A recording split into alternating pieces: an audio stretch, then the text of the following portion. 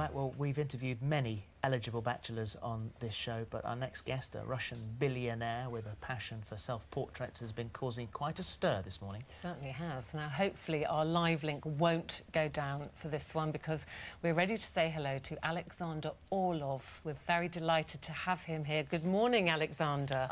Доброе утро. Good morning this morning. And may I say, what a great pleasure it is for you to have me on your show. You're absolutely right. It is a great pleasure to have you on the show. How are you? It's very cold in Russia at the moment. Yes. It's very cold in Russia, but not as cold as in London at the moment. Look at Mr. Philip. He's got snow in his fur.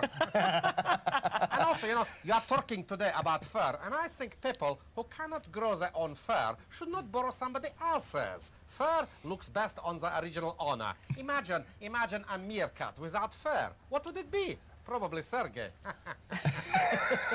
It's a very good point, very good point. Now, we hear that you recently visited Coronation Street. How did you find it? Sat-nav. Yeah. Well, I meant, how did you find being on the street, Aleksandr? It was small and a lot of cobbles. Were there were a lot of famous people there? Yeah, me. Apart from you? Well, I meet Nosy Norris, gossip queen of Weatherfield, and he tell me juicy nugget about naughty Steve McDonald. Also, I meet the great Ken Barlow. He was a real gentleman. I also meet Deirdre Barlow. She's just sound like a real gentleman. Oh, oh Ken, oh Ken. Are there maybe other shows that you would like to take part in? Well, you know, I would like to appear on the Cube, because, as you know, I'm excellent at solve the Rubik's Cube. My claws are perfect for peel off the little colored stickers and put them back in different positions. It's exactly what I used to do. Also, I would like to do I'm a Celebrity, How Did I Get Here? You know, that one is good, because I have no problem with slimy, creepy, crawly creatures. Also, I don't mind insects, so, you know, tasty. Well, yeah, perfect. I will want to find out whether he can skate later on as well, because dancing on ice might be good. Meerkat on ice. Yeah, that would be very good. You've written some books as well, some storybooks. What was the inspiration behind those? Well, you know, Mr. Philip, it was actually you who gave me the perspiration. One night, I was lying in my massive bed reading To Dream a Dream, The Amazing Life of Philip Schofield, written by P.S. Morgan. And it was such a page flipper, you know, I couldn't put it down. And believe me, I tried. So it inspired me to write my own bedtime reading stories. So I write Meerkat Tales. And what are the books about, Aleksandr? Well, they are the amazing books which are all written from the inside of my own head. And they tell the adventures and story tales of my friends and fellow villagers in Mirkovo. For example, in Sergei's book, he finally go into outer space in big rocket, you know. Going into space have been his ambition ever since he was kicked out of the Meerkat space program for make pretend moon landing in his garage. In my book, I become superhero, the mysterious Night Cat, who battle evil villain on Moscow rooftops. All of books are very thrilly and full of adventure, so please, go buy. So what was it like working with the other meerkats on the books? I wouldn't say I worked with the other villagers. In fact, I would say that they are do nothing really. All books are think up expertly by me and dictated by me and typed not so expertly by Sergei. Publishers say they've never seen so many mistakes, not since your book, Philip. You know, it cost me a fortune in correcting fluid. Well, let me tell you that book by Piers Morgan was actually a pirate. He did not have my permission to write that book, so there you go. I've been wanting for years to say that out loud, but there you go. Thank you.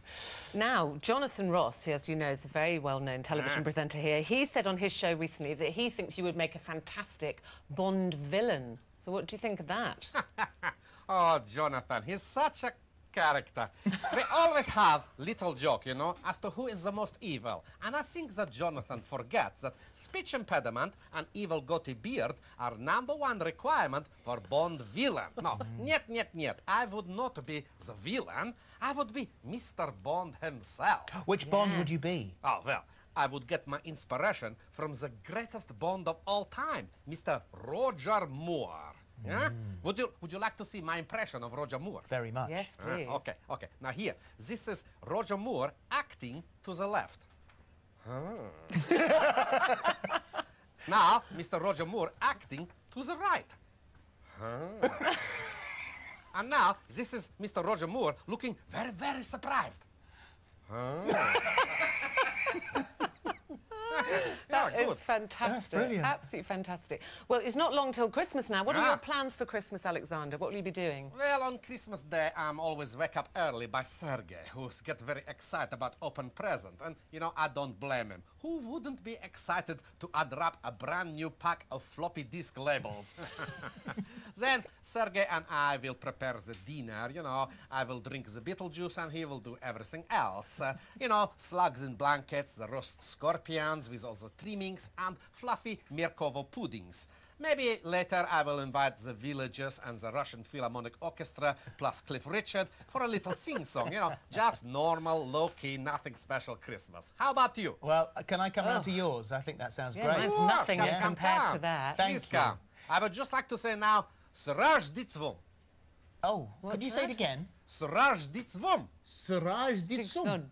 Sraždictvom. Oh, what does that mean? It means please don't smoke in this carriage. No, it means Merry Christmas.